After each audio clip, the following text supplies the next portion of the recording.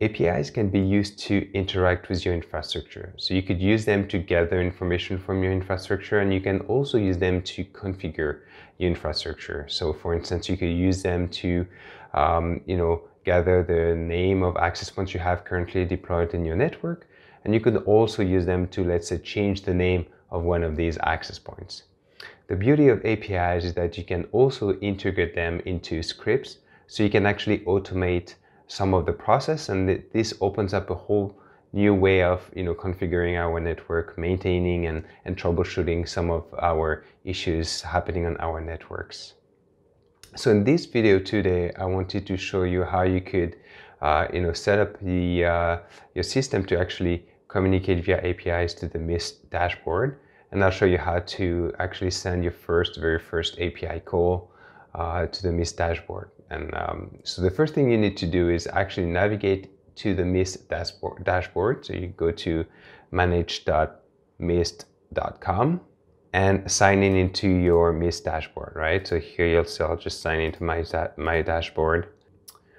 And this will be important because you will not be able to access the API documentation if you're not actually logged in into your dashboard. So you first need to log in into your dashboard. Once you log in, what you could do is, go, let's say, to the access point page. I just want to show you, I have a couple of access points here deployed at my house. And if you want to access the API documentation, the easiest way to do it is to go, to the help icon all the way on the top right hand corner. You can click on it, and then you have this API documentation button you can click on. It will open a new tab, and you will get access to all the API documentations. If I show you an example of some of the APIs documentation we have, so I can click on, let's say, WLAN, right? And here they will tell us, okay, you can actually retrieve the list of all of your SSID profiles, a WLAN profile, if you use this API call. I'll show you how we can use these later on. Okay, then what you would need is you would need to install an application that's called Postman, and this Postman application allows you to pretty much configure and set up your API calls, and they'll be used to send those API calls to the Mist dashboard. The Mist dashboard uses RESTful APIs, which is pretty much based on the HTTP protocol. So you'll see that to build our API calls, we will pretty much build a URL type of sequence, and then the Postman application will send that to the Mist dashboard and retrieve and show us the answer. So the Postman application, you can download it from the internet, install it, and the first time you open it, it will be pretty much empty. Okay, and what you want to do is you want to click on the plus here, right? And by default, this new tab will be a get, right? A get request. And here we'll be able to pretty much type, enter the request URL. So here we'll type our request that will be sent to the Mist dashboard. Okay, so how do we build that request? Well, the first thing is to go and get the API token from the API documentation on the Mist dashboard, so we can actually be authorized to send an API request, right? This is some sort of authorization that we have to set up to make sure that when we send a request to the Mist dashboard understand who we are and authorize us to actually do perform the request.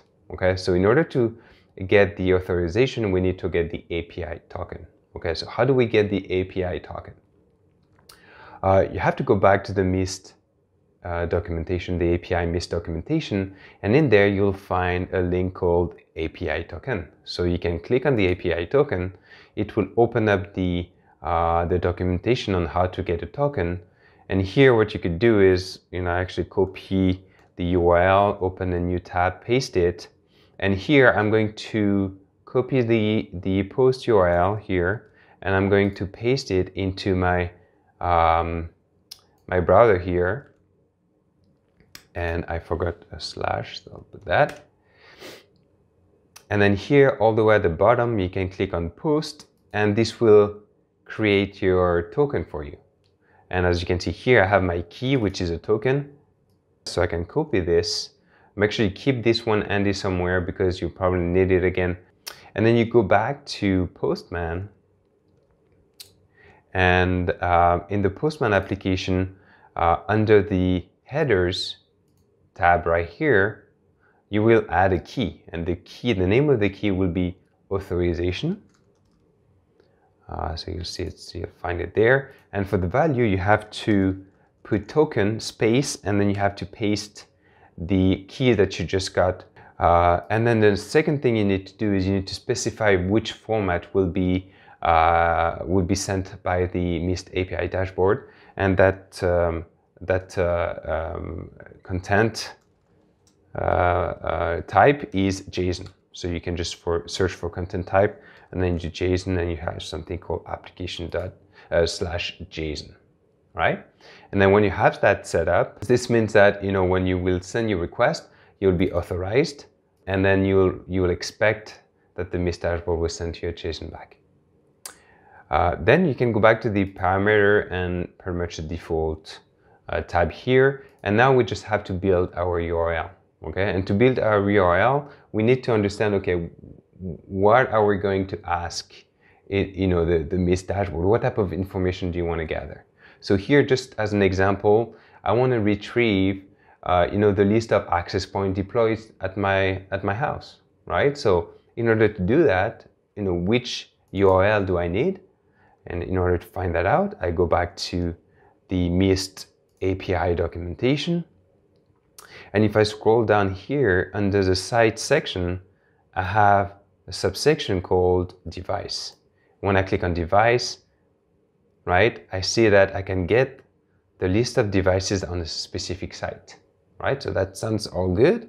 And here I have the get API URL. So I can copy this one here. And since I don't know exactly which device I want to call, I want to see all devices. So I'm just going to stop here and get this part of the URL. I'm going to go back on Postman, right? And here you see that I have this :site ID. So here I actually need to replace that piece of URL here by the site ID, the specific site ID that my house have.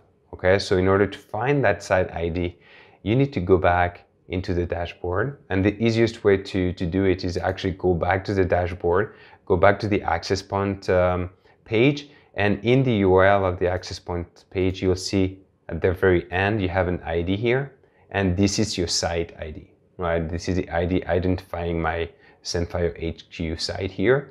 So I can just copy this one and then go back to Postman and then paste it instead of the :site ID, right? And here, if I try this, it will not work right away. I have to specify the full URL. So in order to do that, I usually go back to the Mist API, and I copy the first section of it, the api.mist.com. Don't forget the HTTPS, that's important here. And here I should have my full URL ready to send. And here I'm going to request all the devices at this specific, deployed at this specific site, right? So let's try it out.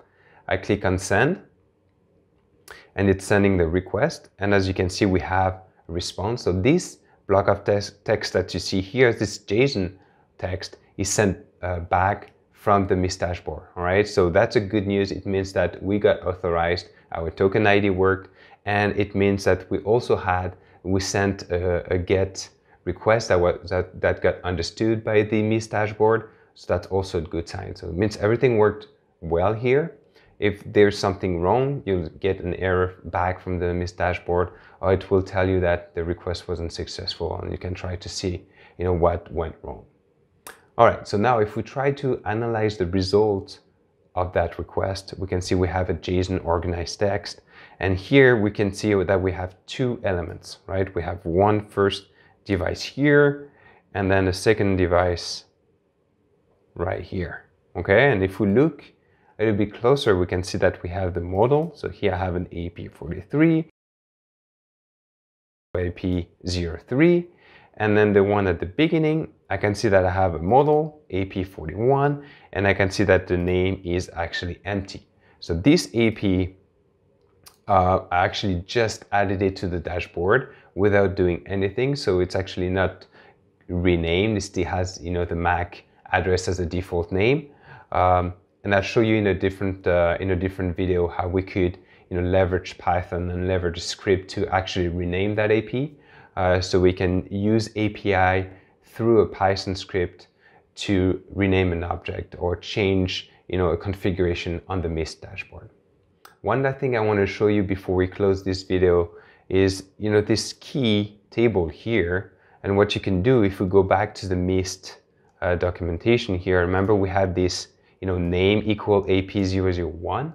So these ones are the specific keys that you can specify, you know, if you want to retrieve the details of one specific device that you had the name for, right? So let's say here in our case, we only want to get the details related to the Symphorio AP03.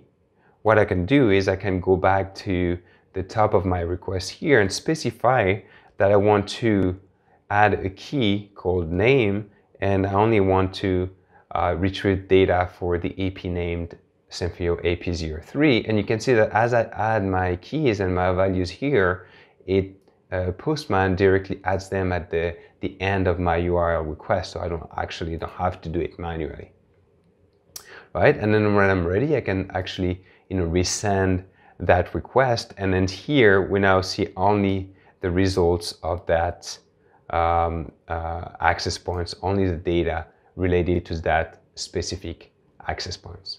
All right, so Postman will allow you to create your API calls, and essentially it's used to test them to make sure that you have the proper request, the proper syntax, the proper response. It's also used to analyze, you know, the response you get, how the response is structured, so you can, you know, decide what you want to do. And usually what you would do is you would create a script that would send that API request and then analyze the results and, you know, maybe do something with the results that you get from the dashboard.